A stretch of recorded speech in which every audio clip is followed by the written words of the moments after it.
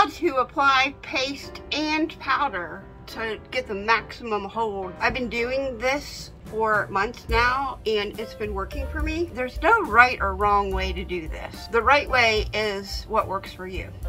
It's like your kitchen, your rolls, your dentures, your rolls. So you do what works for you. Play around, do different things. But I'm going to show you how I do it, that maybe it will work for you. I've had people email me and message me telling me that they've done this and it works for them also. So the first thing I'm going to do, when you get your dentures out, you rinse them out of the liquid. I turn them immediately upside down on my paper towel. I'm going to move you down. See, they're upside down. I just turn them upside down. And the water, some water is going to drain off, some of it is going to stay. But that's okay. Because when you use the Fixodent, I can't talk, powder, it says you need water. So this is what I do. And it works great. I have my bottom denture. And I'll start here and I'll put a dot, like a few dots back. Like, just like that. And then here I'll do another dot and just go back, just like that.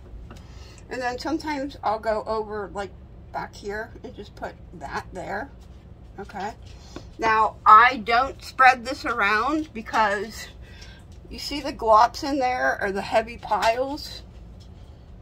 I know my dentures are loose and I know that that's gonna fill in my gaps. I know that that's gonna do that. So I don't spread mine around. I've tried spreading it around and I promise you, it doesn't hold. It doesn't hold as good as when you would spread it around. In here, same thing. This is more of a line. I make sure there's a line run through there. And I don't go directly. See how I like left that open right there? Well, this and that's gonna gush together and it's gonna make that work. And then there won't be too much. So you can tell, I mean, they're just a little bit damp. They're not all the way damp. I mean, they're not soaking wet. Now, right directly on top of these, I'm gonna do the bottom denture first. I do that. And then on the top, the only place I really go, I go lightly, like right there. And then I shake it off this way. So it goes toward the front. And I have that. This, I just turn upside down. And whatever comes out, comes out. And that's what I'm left with. And I'm happy with that. And when you have dentures, who has time to just dry and do all the things? If I was doing other things, I would dry them. But this works for me. On the top and the bottom, it holds it all day. There's my cat.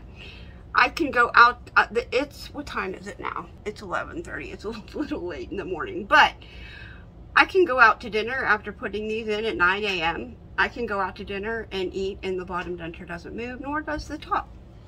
So this is what works for me. So you just put them in,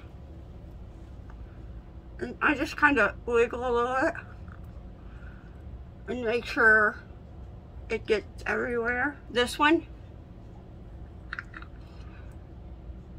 I just put it in there and I press from like, and I might give a little suck, but that's all I do. I mean, dentures don't have to be hard. They don't have to be time consuming. Do what works for you. There's no right way, there's no wrong way. The right way is what works for you. This stays in for me all day, all day.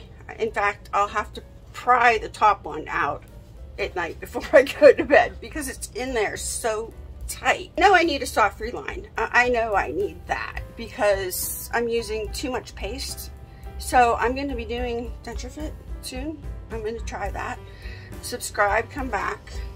Next Denture Fit. Yay. All right, I'll see you in my next video. Bye.